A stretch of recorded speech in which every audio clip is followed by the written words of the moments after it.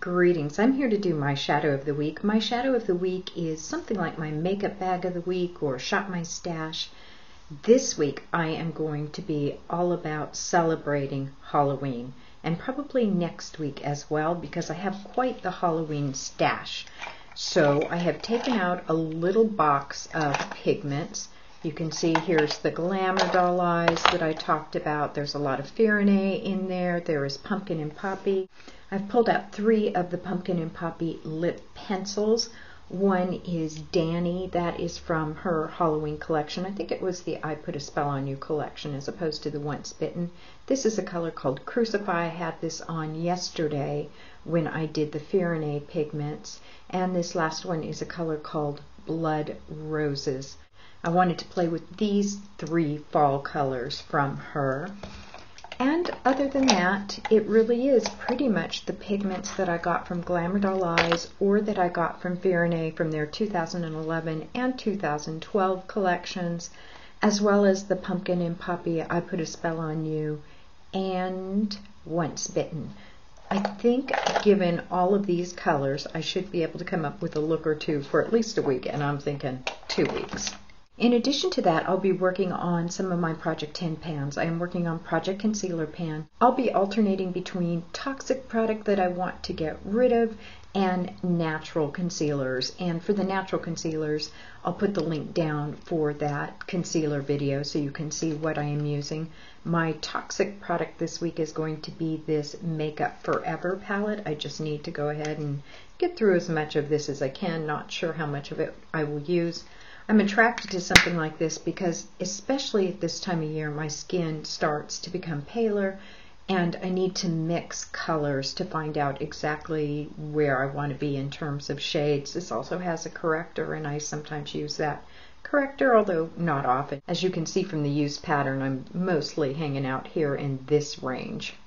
I also need to make some headway on my Project Foundation pan. Same thing there, trying to get rid of the toxic product and move in with the natural. So I will be using my samples from Vapor Organic Beauty and Cowgirl Dirt. Those are my natural organic product.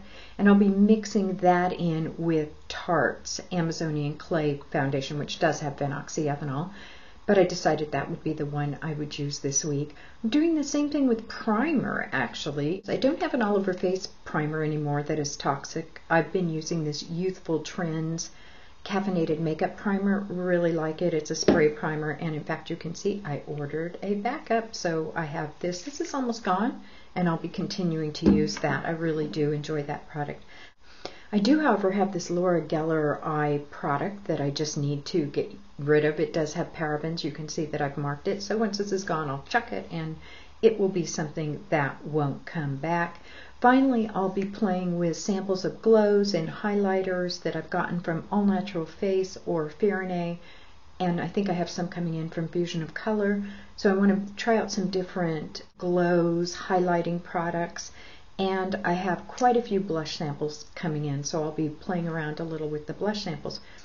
That's it for this coming week, and it'll probably be for next week as well. I might make a few changes next week. I'll do another video, and I'll do looks throughout the week.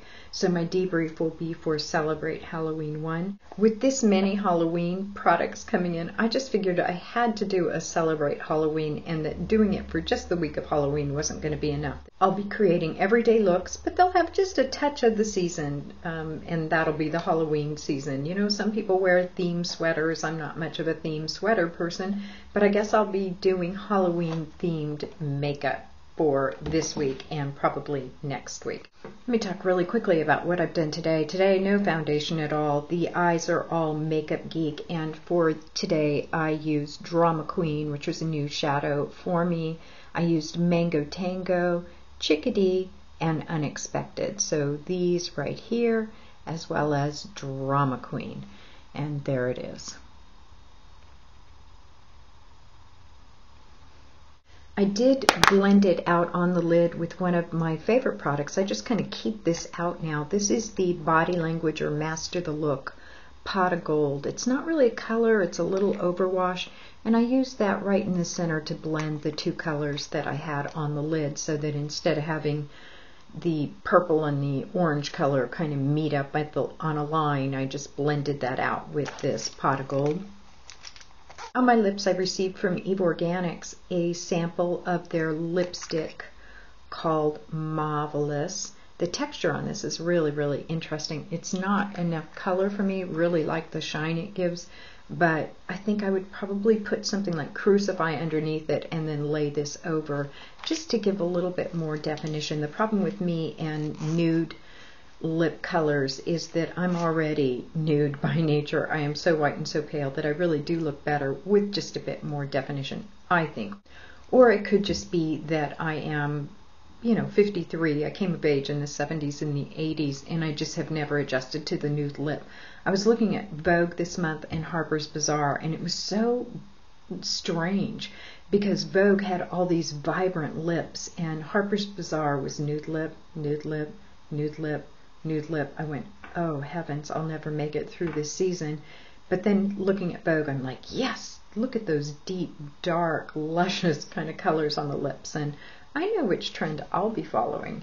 I did though want to try this Eve Organic. They had a giveaway where if you were the first 5 people to respond, you were supposed to get this product, and I thought I was one of the first 5 to respond, but they wrote me back and said, no, you're not one of the first 5 to respond, but we'll send you a couple of things anyway. So they sent me a lip balm and 2 lipstick samples, so I'm trying out the lipsticks. But pooh, I really did think I was going to get that eyeshadow that I had my eyes on, so don't know if I'll order that or not. Probably not.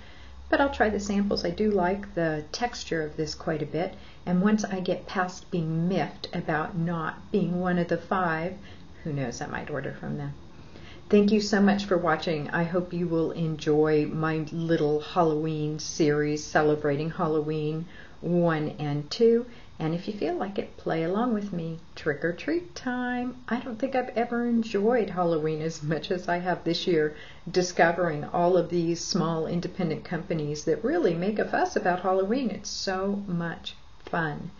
It's Sunday. I'm getting ready for the week. Got to finish up my grading. It's chilly here, definitely fall, and a little overcast, but I plan to make it a great day, and I hope you do too. Bye.